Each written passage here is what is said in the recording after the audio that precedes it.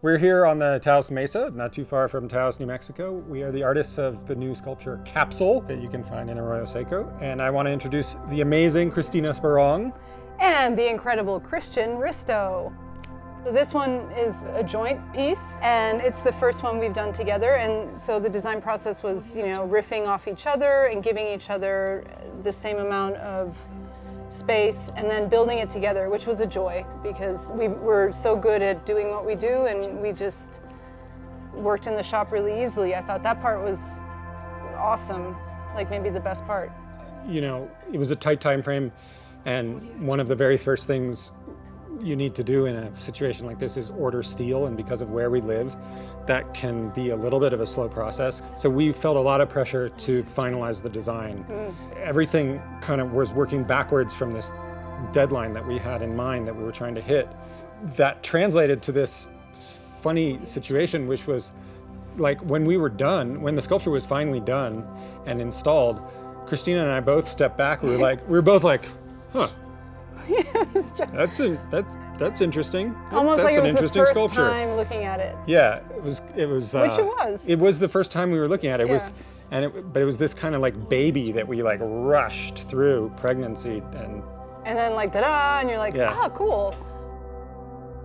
We have a child together, so we have a deep skill set as far as like working together and compromising and pitching ideas to each other and knowing how to communicate with each other as far as like finding the right middle ground and the right balance. I think every couple has that. At the end of the day, I think the sculpture actually was stronger because Christina brought a lot of ideas to the build that I never would have thought of, and I think I brought ideas to the build that Christina never would have thought of.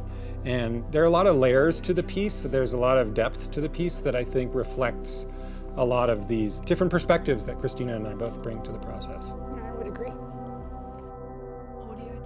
The sculpture is in response to the time, this unusual time we're living in, and to kind of like reflect and harness the community's experience with it, the good and the bad and the ugly, the silver lining.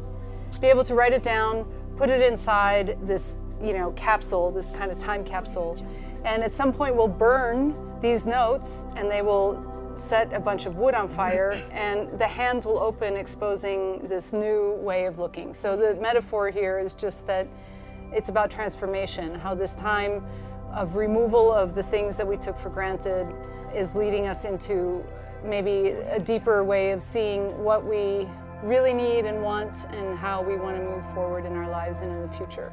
It has felt really rewarding to build something for this community. Yeah, that's another first. That's a first. That was another Usually first we build for things us. for far away festivals or whatever. and people with a shit ton of money. And this has been just really nice to do something good for our community and feel the love come around. So, yeah. It's been really gratifying. The fun part about this sculpture is interacting with it. So do yourself a favor and go out to Arroyo Seco and write a note and put it in there. Experience the sculpture for yourself. Or you can check it out online if you're homebound, on Instagram at Capsule Taos, and on Facebook, Capsule Taos. And of course the website, CapsuleTaos.com. pretty amazing. Amazing. Amazing.